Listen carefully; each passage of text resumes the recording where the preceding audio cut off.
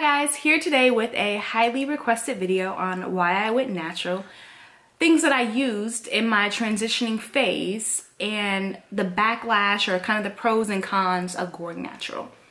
So let's start with this. Going natural is not easy. It's not.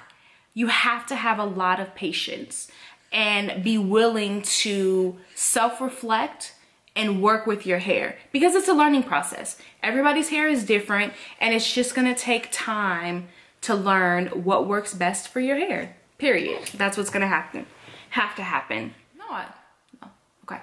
To start, I've been natural for 6 years now, and I've had a couple of major setbacks within that 6 years. But all in all, I'm very, very thankful that I did go natural, and here's why.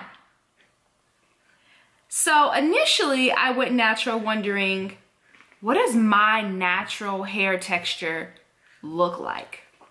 Do I have curly hair? Do I have kinky hair? Do I have wavy hair? I wasn't really sure, because since a child, I had been getting relaxers, but I didn't get them very often. It was more of like twice a year, like special occasion. Let me make sure my hair is laid and super straight. So it was typically in July, which is my birthday, and then around the holidays, so like Christmas time. So maybe twice a year is when I got a relaxer. And then in the meantime, I would be able to just flat iron my hair at my roots, and they got straight and everything matched up. So it like never was a big deal for me to stop getting relaxers or not get relaxers or anything like that. But what was a big deal was me always having straight hair.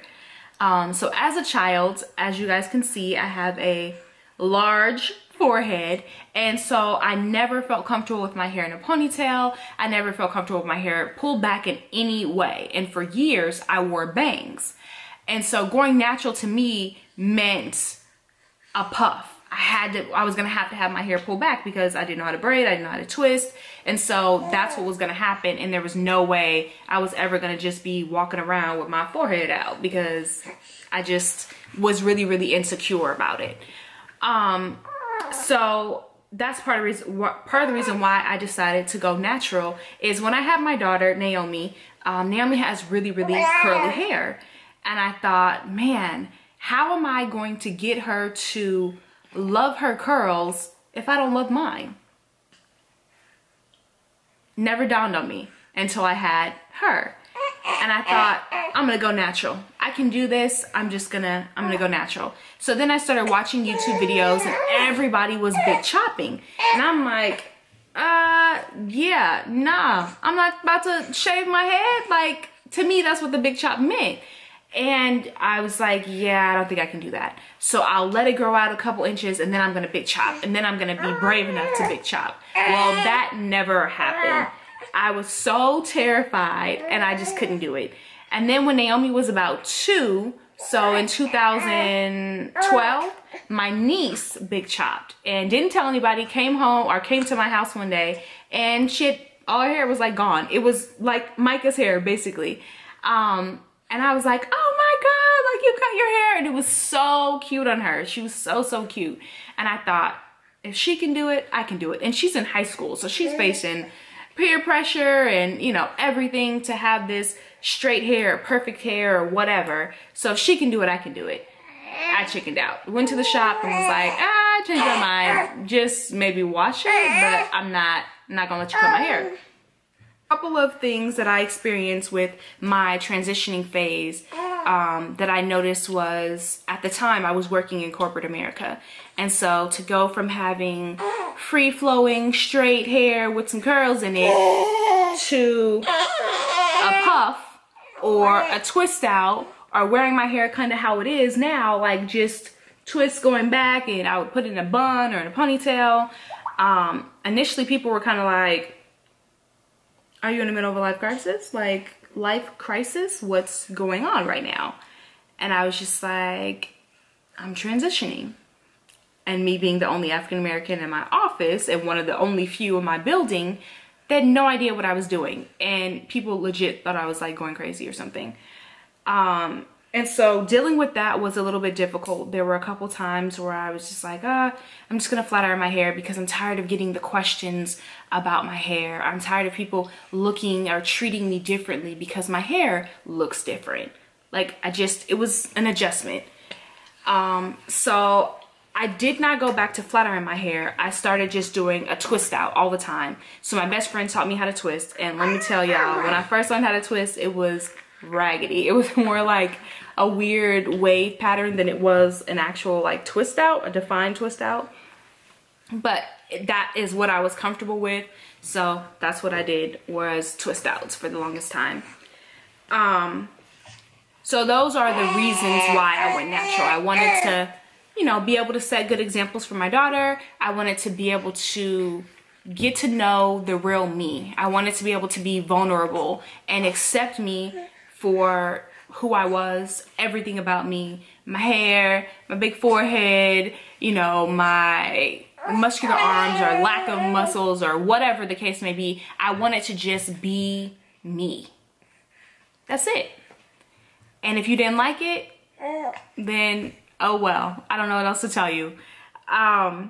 So those are my reasons for going natural. Now the steps that I took as far as transitioning, because big chop was not for me. I was terrified, y'all. It was already hard enough learning to deal with my transitioning hair, but to big chop, or it was hard enough deciding to go natural, I should say. And then to big chop was just, it was too much. So I decided to go ahead and transition. So I'm gonna show you a couple of the products that I used when I transitioned. Then the first thing I did was I stopped shampooing my hair. That's simple. I shampooed my hair maybe once a month to get like the product buildup off of my scalp, but that was it. So my number one product was this. Tresemme Naturals. This bottle is, what, 39 ounces? And you can get this at Walgreens, at Walmart, at Target, like any place, and it was like $4. So this would last me easily a month, if not longer. But what that did for me was create a lot of slip, so it made it easier to detangle my hair in the shower.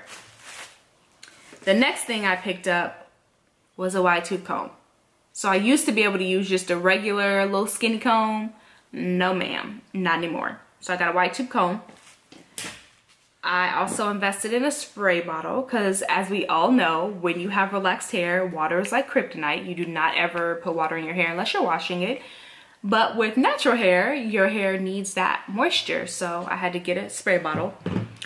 I also invested in one of these little bottles. I don't know exactly what they're called, but I would put like apple cider vinegar in here and water to be able to help cleanse my scalp.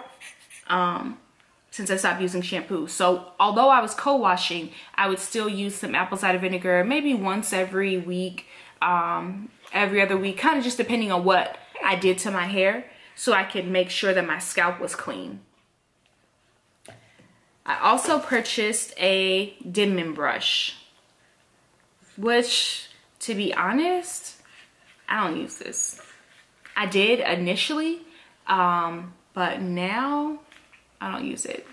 But it was good during my transitioning phase. I will say that, because I would just detangle from the bottom and kind of work my way up and, you know, get everything. And it was good for when my hair was straight too. Do you have something to add? You weren't even born yet. When mommy went natural, you weren't born. You weren't even a twinkle in my eye.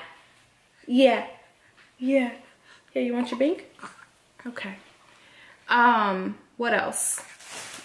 I also went and got like an industrial size box of these little plastic caps. I use these when I deep condition my hair, and so these were like awesome. A bonnet, because everybody needs a bonnet. A silk bonnet. A silk scarf, kind of long silk scarf. And then this was also another go-to for me. 3-Minute Miracle Aussie Moist. This is a really good product. I'm trying to get it to focus. There we go. Really good product. Does have a lot of slip. And I also use this as a deep conditioner. And I still use it today. And then oils. I use jojoba oil, carrot oil, avocado oil, coconut oil, olive oil, castor oil. For me, this is a good sealing oil, so I still use this. So those are kind of the things those were my staples for transitioning. And like I said before, I still use those products on a regular basis. Now, let me give you a couple of tips for just going natural. Say, have patience, be confident, be willing to try new things. That's a big deal. Just, you know, whether it's pulling your hair in a ponytail, doing a twist out, doing, I don't know, updos. Like I learned how to twist up and I would just twist all my hair. So the third thing is to not focus on the length of your hair, focus on the health of your hair. Length will come. As long as your hair is healthy, it'll grow and it'll get long. But don't be so stuck on, oh my God, did my hair grow 2 inches? Did it grow a ½ inch? Like, is my hair at my shoulders yet? Is it at my bra strap? Or whatever the case may be. Just work on your hair being healthy. Deep condition your hair every week. Use less shampoos. Use little to no heat on your hair. That includes blow drying. That's still heat, guys. And lastly, number four, do it for you. Don't go natural because of someone else. You know what I mean? Like, oh my God, social media is beaming with these big fros and I want to be hip, so I'm going to go natural. Or social media girls have all these nice curls and I think my hair is going to look like theirs, so I'm going to go natural. Your hair is only going to look like whatever God created it to look like. You're not going to look like whoever else that you see on Instagram. Ain't no telling what if they got on a wig nowadays. You just don't know, okay? Love your hair. Love yourself. Be confident. Try new things. Have patience.